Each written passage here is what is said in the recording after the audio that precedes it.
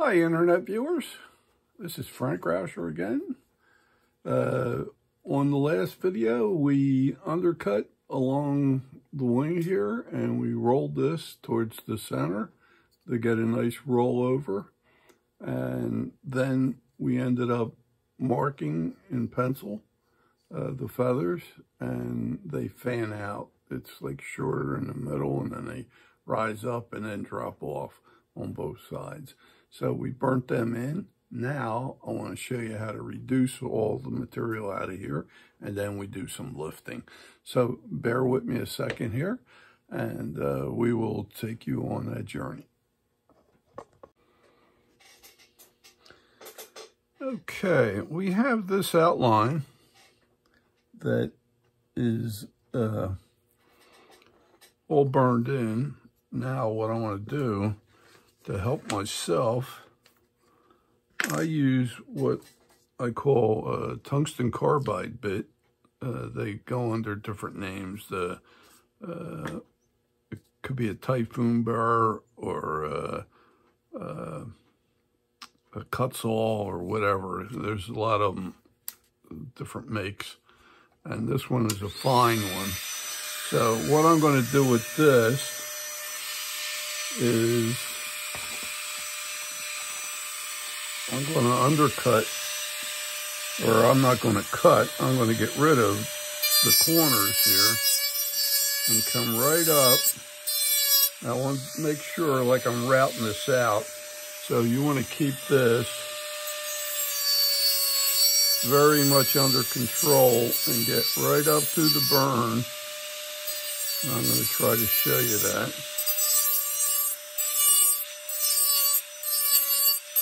I'm coming around and I'm trying to look straight down so that I take just enough wood off but not go into my burn. I'm going to come, and I'm using, it's like a barreled shape. And this will cut fast, and it takes out a lot of material.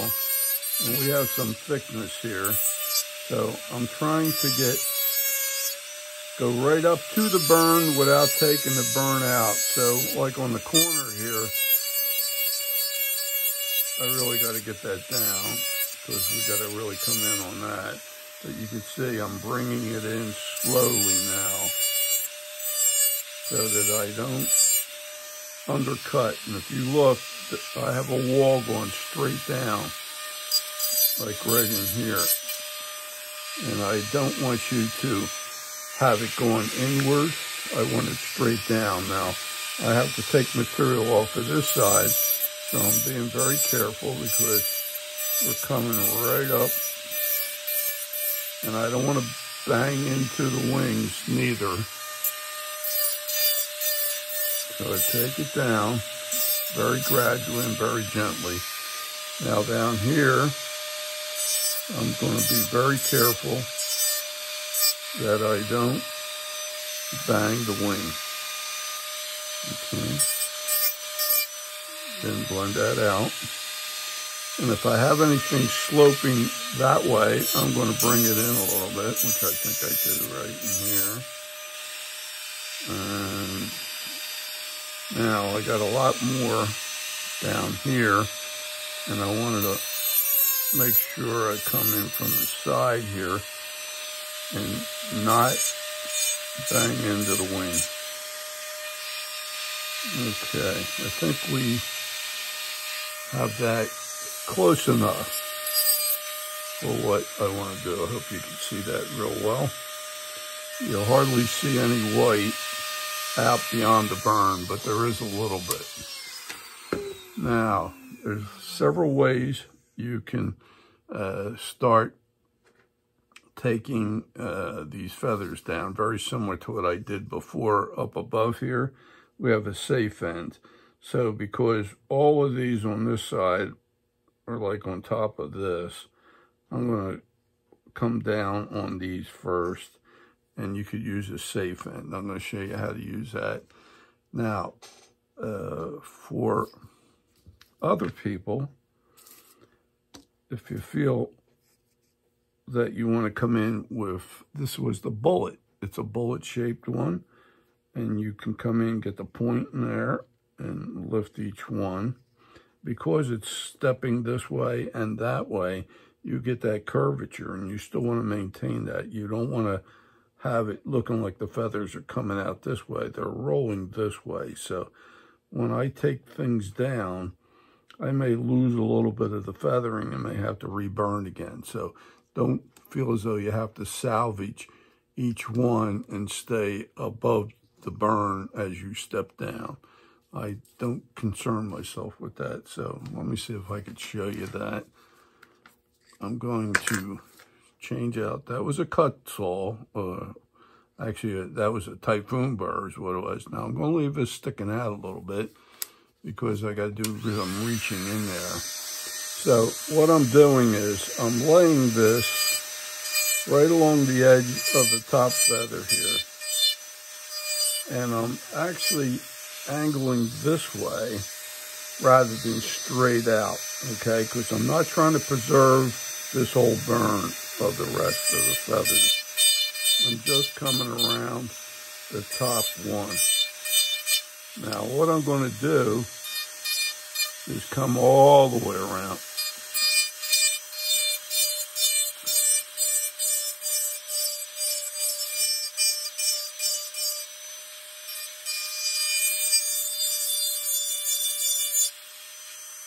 And I need to get some lift in there. You can see I'm starting to lose some of the burn there, but I don't concern myself with that, okay? And it's the same way over here.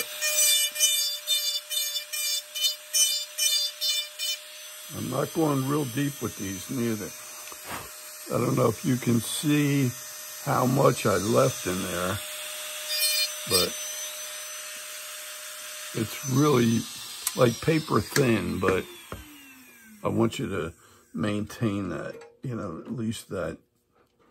Now, for the feather, a couple that I did here, I'm going to come in with the burning pen again, and I'm just going to put it right in my tract where I had the burn before, and I will burn that out just to make it act like a stop.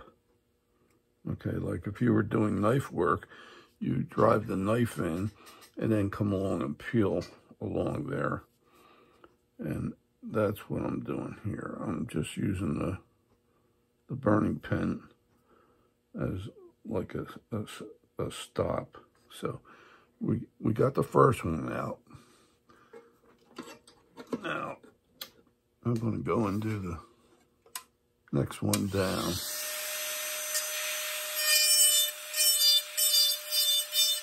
And that's this one here. Then I'm going to do the next one down.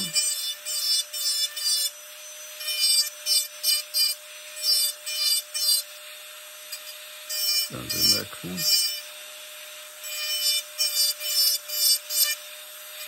And then the last one.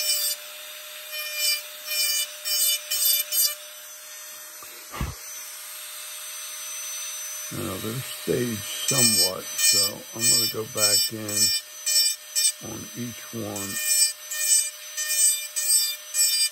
and take them down a little bit more. Now I'm starting to lose some of my burn or the stop, so I'm going to come in and burn these one more time. I know it's a little bit of repetition, but that is what I like to do to keep a nice sharp edge, and the feathers get detailed out even though they're as close together as they are.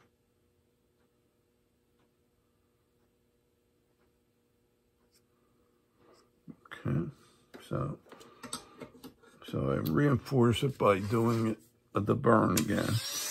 Then I come in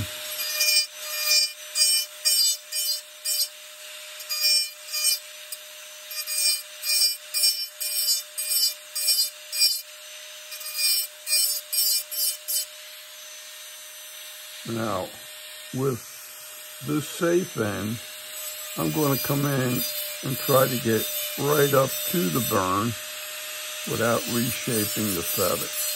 Okay? This will get you real close.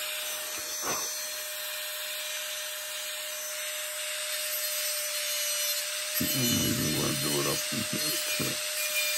You wouldn't want to have done that with the hogging bit because you could take too much out. Now, I'm going to start on this side. I'm undercutting this all the way around.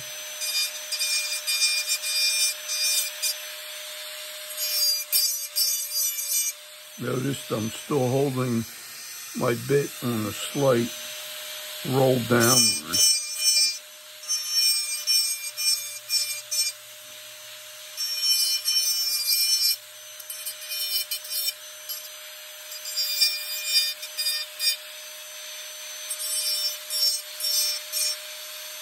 And I'll get the next one down. And the next one down.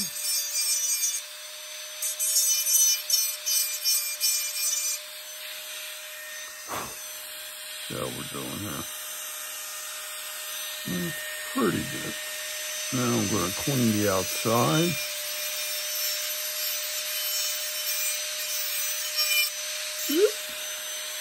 Now that could happen sometime where the bit jumps. So I'm just going back and clean that up. Let's make sure I got them all. 1, 2, 3, 4, 5, 6. Yep. So I'm cleaning the outside now. This comes up like this. And I got them out.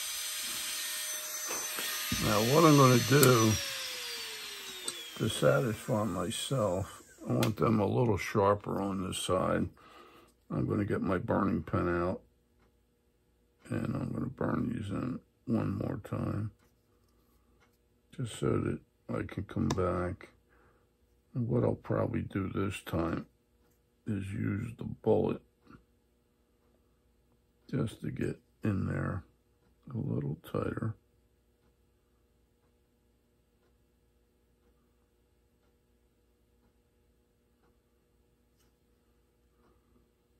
Turn here. Then I'll get the next one. Hope I ain't drifting again. Sorry.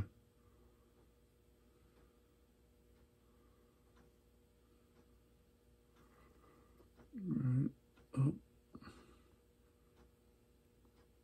Around. This one.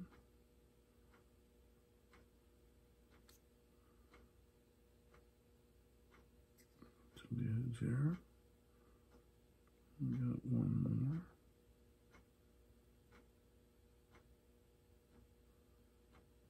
Pivots off. Okay. All right. I think we got them all there. Now, I'm going to come back in. I'm going to switch over to the bullet just to get this in tight because I got some real tight feathers in there and I'm using the point more than anything else. So I'm going to come in here. I'll start with the top one, which is this little one here. And again, I'm sloping them downhill because we got it convex up here.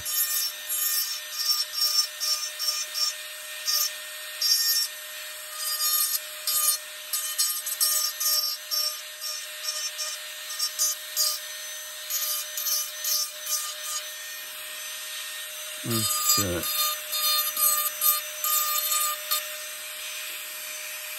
Now, we got that in and relieved, and it's ever so slight. Now, the thing I want to accomplish before we stop is we have the rump here, and here's your center line that you've been maintaining, the body center line. And what I'm going to do is before we put any feathers in here, I have to reduce this. See the thickness we have? We have about 1/8 of an inch. I'm going to come in and split that difference. I'm going to take about, maybe have a 1/16 going across here from the top down. And over here it got a little thinner, but that's okay. We're splitting the difference back here and here. Now, we're keeping this intact up top down to the 16th. What we're going to do is hollow this out, and I'm going to go back to the carbon,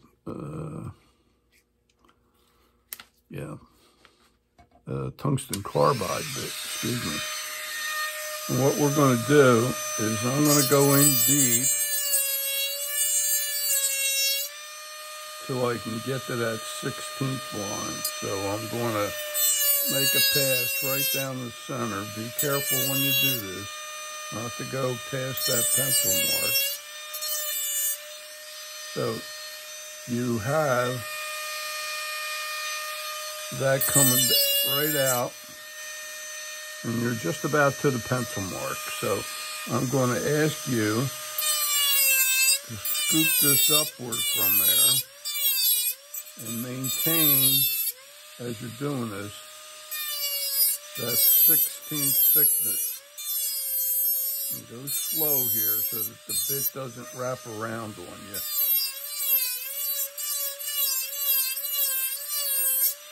So I'm bringing everything up slowly so that it's still keeping it concave. And I bring it right up almost to the pencil mark. I can't get everything in here with this bit, so I'm going to let the pear do some of this too.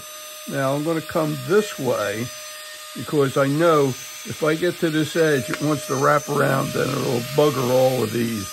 So what I do is I lay it this way and try to get down to the 16th line, but keep it concave, you know, keep things going downhill here towards the center, and then watch my edges as I do it. Okay, let's see what we have left here. Now I'm going to stop there. There's a little bit of light before the 16th here. So I'm going to switch over to a more forgiving bit because these can rip and take a lot out real quick, quicker than you want. So now I'm going to the pear shape, and I'm going to come in here and just smooth this out. This is much more forgiving and more controllable because it doesn't cut as fast. And I'm now going to swing this up to get it to a 16th.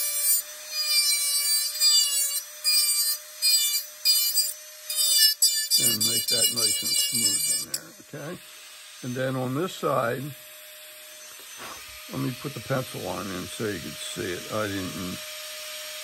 It gets thinner down here, so you don't want to take too much off down there.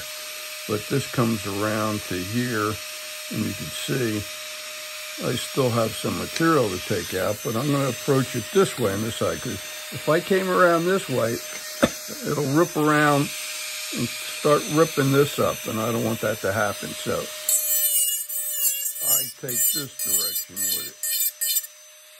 So I come in here, and I watch my edges, and then I smooth everything out, so it's making it concave in here. And you want to get this real nice and smooth. And maybe you can't get it real nice and smooth. The one way to do it that's guaranteed is get some sandpaper, fold it up, and then go in there and smooth that out. So I'm going to ask you to do that on your own here and get that nice and smooth. And then what I want to do is we do have, and I'm going to put that center line right back again. After you get it nice and smooth, you know, not now. And then we have this rump coming around here. And that looks pretty good, but we got other things to do before. There's another staging in here on the rump.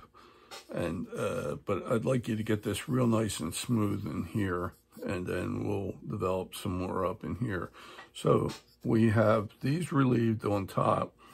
We've thinned it down, and now we're going to smooth this out in preparation to do this on the bottom. So hope you got something out of this video. We are moving on, and on the next video we will tackle relieving these feathers and developing the back rump here. There's like a staging that goes on in here, and I'll show you that. So if you got something out of it, please give me a thumbs up. If you would subscribe to my channel, I'd appreciate that greatly, and see you on the next video.